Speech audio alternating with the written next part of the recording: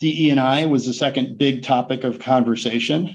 And that topic of conversation largely, but not exclusively, was around hiring and promotion to advance diversity, equity, inclusion efforts. And right, for many, many, many years and decades, there have been diversity, equity, inclusion efforts out there, but this happens to women and people of color disproportionately, which is they don't have the experience because they haven't been given the opportunity. So now they're on that vicious cycle, right? That even unintentional bias continues that cycle and is preventing opportunities. So what was the conversation about? Well, the DE&I is of more significance than ever, and more efforts are made in this front than we've probably seen in all of our lifetimes, in a significant way to make things better. But it's difficult if DE&I is something that you're doing separate from business outcomes. And part of what got a lot of discussion, and there's a lot of clients taking actions on it, is how do you see through a lack of experience on the resume so that you could help advance DE&I efforts, whether it's outside hires or promotions, right?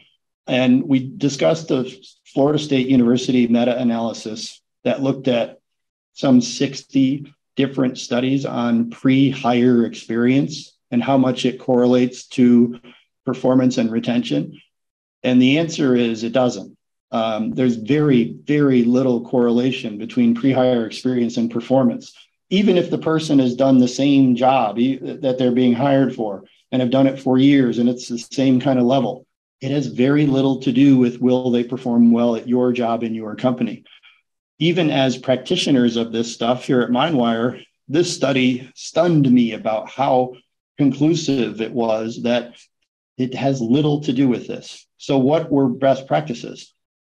One thing clients are doing is, again, using job targets, behavioral and cognitive targets, to identify, select, and promote those without the resume, because it's a better predictor of performance. And it helps address this piece that DE&I can't be separate from business outcomes.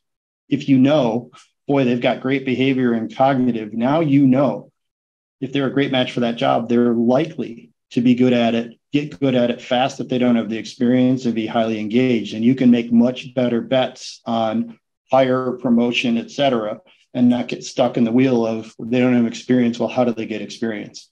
This is Tom, can you talk for a second about where clients are using the assessments in the hiring pipeline? Yeah, that's a great point, Hero. So right up front, meaning not after you get down to 4 or 5 finalists, because when you wait to use the tools, resume screening is going to come into play. And then phone screening based on experience is going to come into play. And you're not going to be able to see through the resumes that might look good on paper, but aren't the right fit for you behavioral and cognitively. More importantly, you're going to miss widening your funnel to those people where the right behavior and cognitive is there, but the resume isn't. So the sooner you initiate the assessments right up front, the more you're going to widen your funnel of candidates and have more people that your competitors don't know about who would be great if you gave them the chance, for sure. Also, inclusion, right? If you're the only woman in a department, only person of color in a department, you might already feel, boy, I am, just not with others like me so much. But what tools can you use? If you look at engagement surveys, my manager understands and values my strengths and who I am is one of the questions that's most correlated to high engagement. Using their behaviors and motivating needs, the things that are on a management strategy guide, is one piece of a solution of creating a more inclusive environment. And the nice thing is it works with everybody, right? It's not just for women or people of color or other folks that you're trying to address with this. It's a way to kind of tide that lifts all boats. How does a leader know how to adjust and recognize the needs of one person versus another?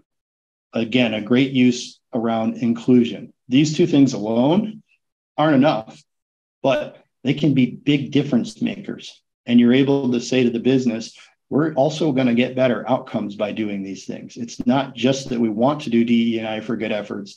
Now it's part of the business strategy.